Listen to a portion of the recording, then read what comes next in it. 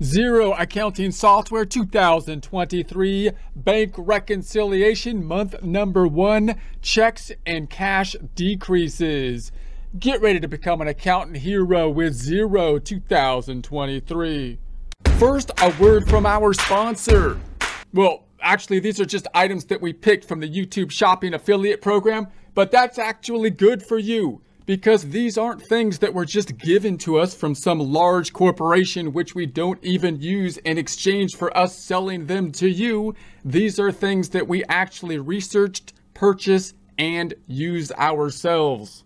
Acer 27-inch monitor. I've been using an Acer monitor as my primary monitor for a few years now. This is the first Acer monitor that I have used after having used a series of different brands of monitors in the past.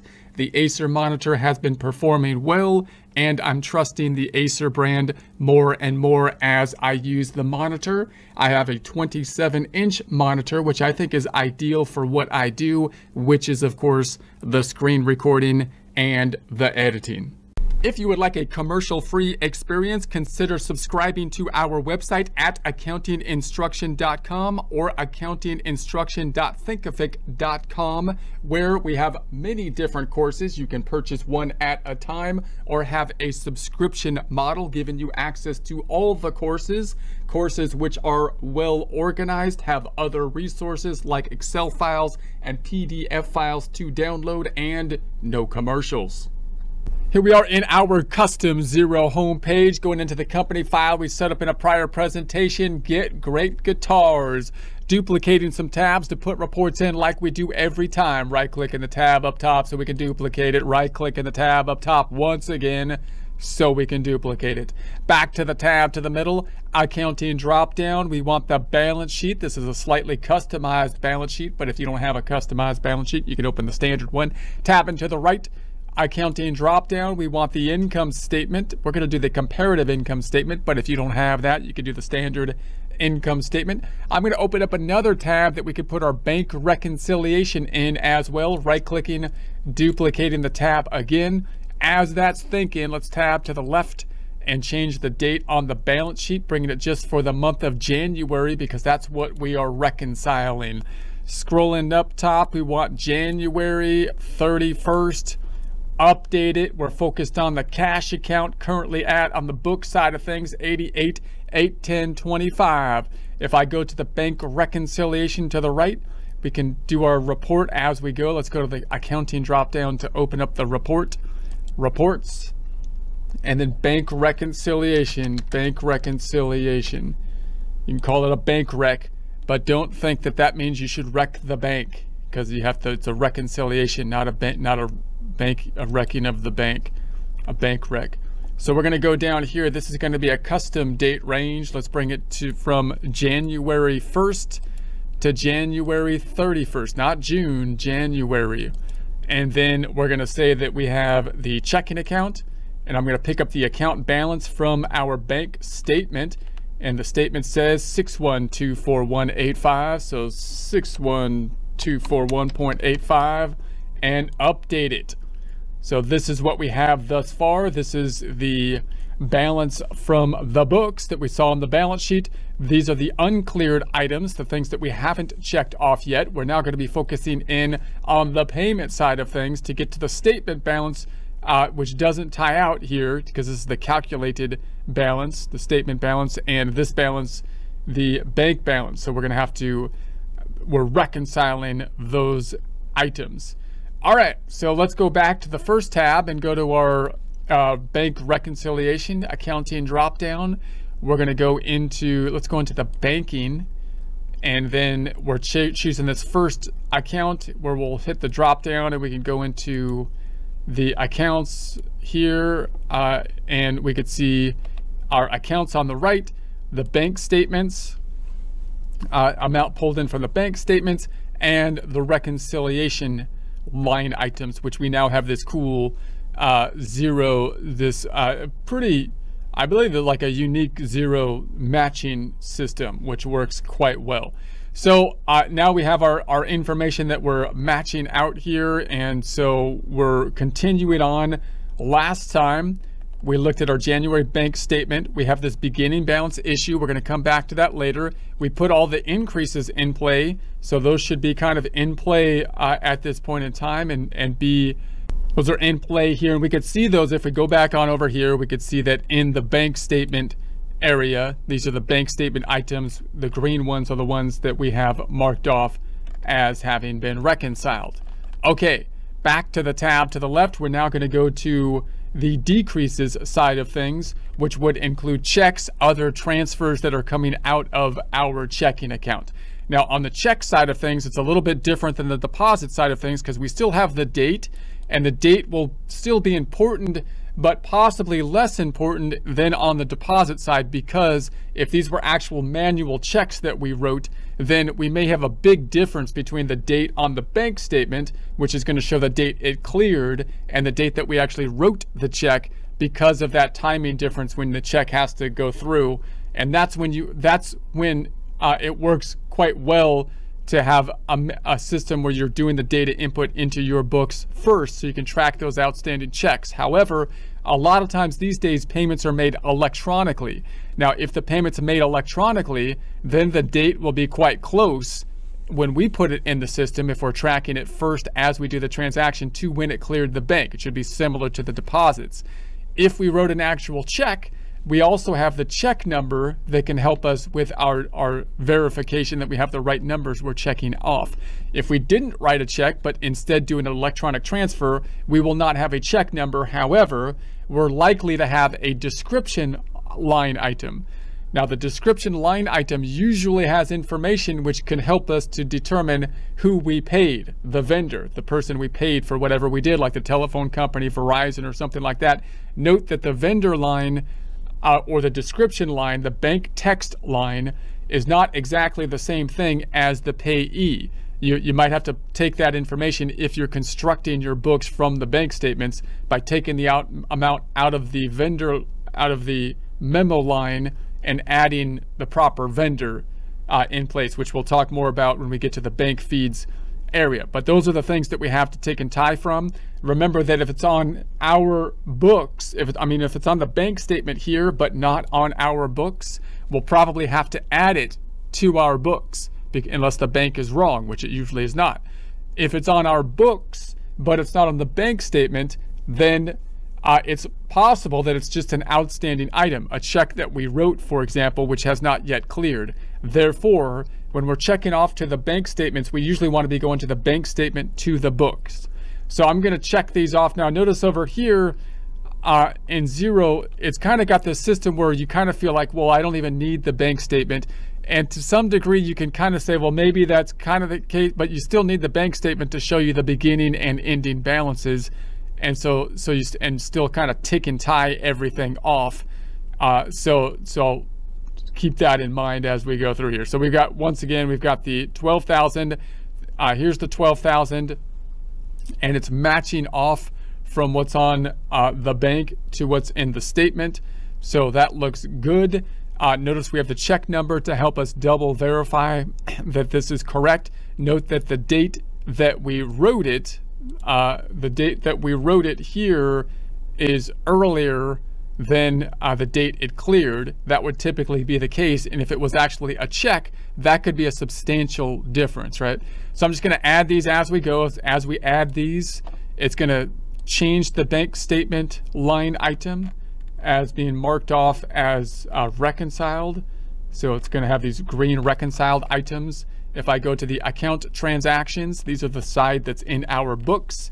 We'll have an item that will be reconciled here as well. So it should have a green reconciled next to it. And then if I go to the tab to the right and update our bank reconciliation, what's happening is this outstanding payments are now going down, because this number represents the outstanding payments here, which are listed, which we're now recording as not outstanding because we're matching them to the bank account. All right, so we're going to go back on over to the left and continue this process. Let's make this one green because we found it. That one has been found. Now these two, notice, are not over here. If I go to the first tab again, back to the first tab. So they have, I see these on the bank side, but they're not over here on our side. So that's a problem because they're on the bank statement, but not on our books. Now note that this has to do with that beginning balance issue. So the thing is, we're gonna have to add those. We're gonna have to deal with that problem, but you can see that that kind of matches out to the 25,000 and the 5,000 that's off in the beginning balance. So we'll talk more about that in a future presentation. So that'll be an issue, but we'll deal with that later. The 16,000, we can see that here. So here's the 16,000. We can see the check number helps us out to tie it out because it's an actual check. So I'm going to add that, and we'll go back on over and say this one has been found. The 7,000. If I go back on over 7,000, check 1003, 1003, 7,000. That looks good. So we'll say add that has been reconciled. We'll mark it off as having been found. 6892, 6892. That looks good. So we found it. Check 1005. Okay. Let's add it. And let's mark it off as having been found. Then we've got the $72. 72 looks good. Okay. Adding it. Boom. Mark it off. Bam. 37,080. There it is. Check number 1004. 1004. All right. And let's add it. And then we've got the 12. Let's make this green as we go.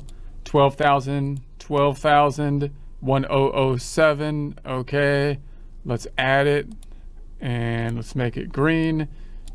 Two more times. 620, 620. There it is. There it is. All right, let's say okay. 620 has been in play. And then the 15,000, 15,000, 15,000. Notice here that I don't have the check number.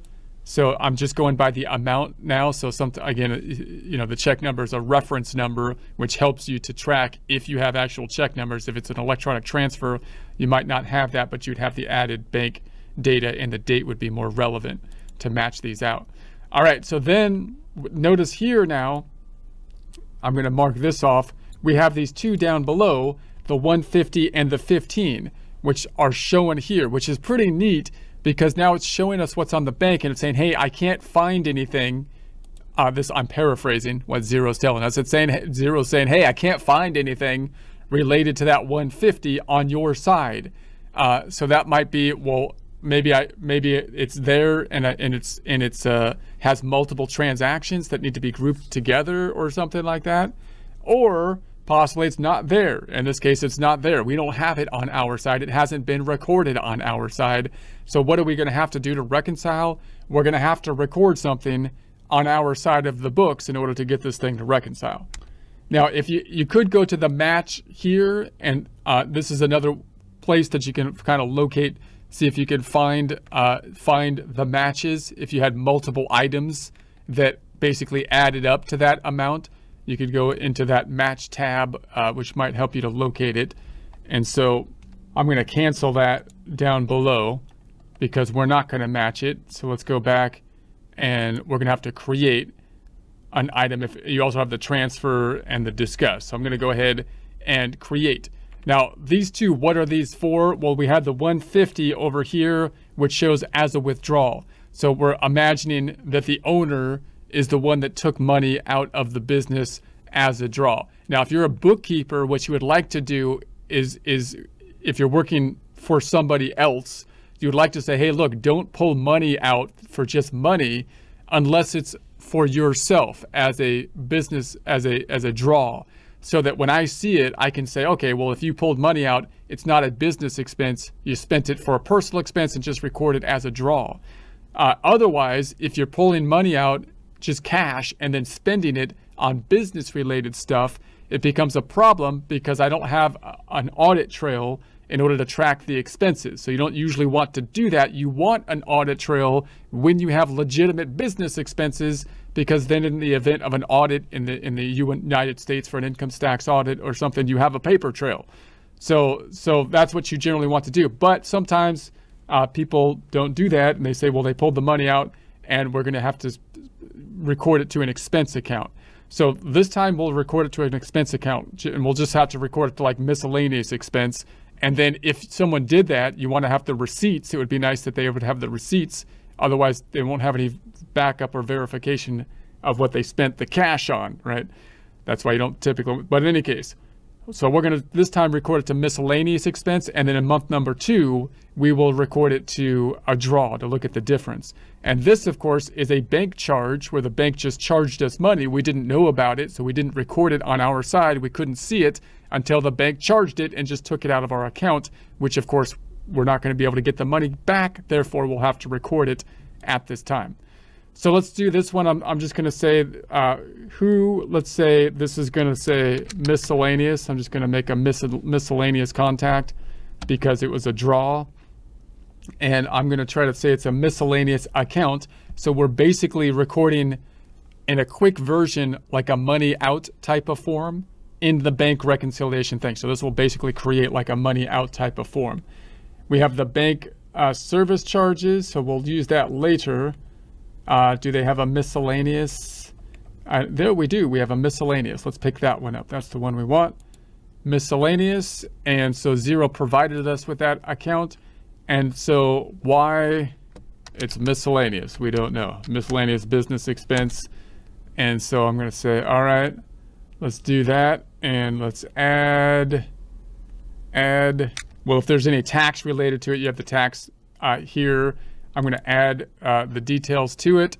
So here we have it. So we've got miscellaneous date. I'm going to make it as of the end of January. So it's within our time frame here. And then, so this will, it's a direct pay. So we'll go ahead and save the transaction. Save transaction. And now we can reconcile it. So here it is. So now we can reconcile it now that it's been recorded. Let's reconcile. And boom, it's been reconciled, okay? So now, if I go back to my balance sheet, I've made a change here. I can update it, and I can go into my checking account. We've actually recorded a transaction while doing the bank reconciliation, basically a money out form. And if I scroll down to the end of January, there's the 150 on the income statement. If I update the income statement, we should have a miscellaneous expense down here somewhere. There it is, miscellaneous expense for 150. If I go into that, we can see that it is a spend money form that we created while doing the bank rec. So really neat. Notice that's a little bit faster a lot of times than other software such as QuickBooks Online because it allows you to kind of make the transaction side by side. Well, it's just a little different. It's a little bit different of the look and feel, but it's pretty neat, the side by side kind of matching system. But of course, you can record transactions in like a QuickBooks Online from the bank feeds as well. So in any case, we got the 15 now. So, but it's a little different from the bank feeds to the bank reconciliations, right? So you've got the bank feeds pulling in, and then you've got, the bank reconciliation system. So in a QuickBooks Online, when you're inside the bank reconciliation, you don't usually record a transaction from within. You have to go outside of where you're reconciling typically, and then do the reconciliation. Although there's a separate area for your bank feeds where you can add transactions. Okay, enough comparison. Let's do this one. This one's, let's just say this is coming from the bank. I'll just add a generic bank, because this is going to be the $15 that they charged us. So this is going to be a bank fee, a bank service charge.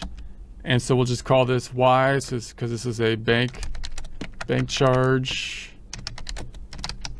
Okay, and then we could have the tax and whatnot. If we add the details to it, let's take a look at it. So we basically have a direct pay form, money out type of form. So this is 15. This is going to be decrease in the checking account. Other side going to the service charge, and it's on January 3rd. So let's say save it. It's been recorded, and now we can reconcile it. So if I go up, we can match these two out now. So I'm going to say, okay, reconcile it. Boom. So that has been done. So if I go back on over to my balance sheet and update it, we've recorded another transaction. The checking account has now changed. So if I go into the checking account, we should see another transaction for $15. There's the $15 transaction, money out form, spend money form. And then on the income statement, updating the income statement, we should see then the what did we have? A bank service charge. Bank service charge, there we have it.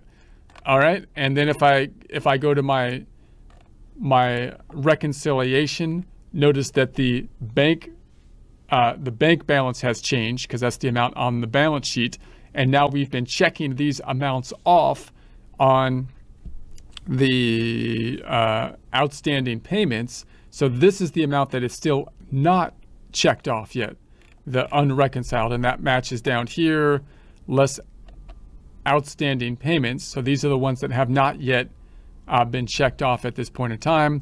Let's go back to the first tab. And so everything's been checked off over here. So I can highlight these, checked off and checked off.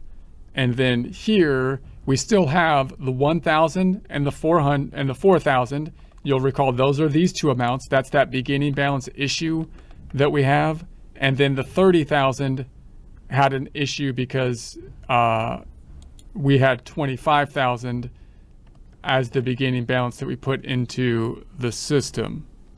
So if we recap this, I'm going to say, okay, these two are on the bank statement, which we can see here, but they're not on our books, which means we're going to have to deal with that. We usually have to add them to our books. Those are the two checks that we wrote in the prior period that we didn't enter in the system because we started entering in the current period.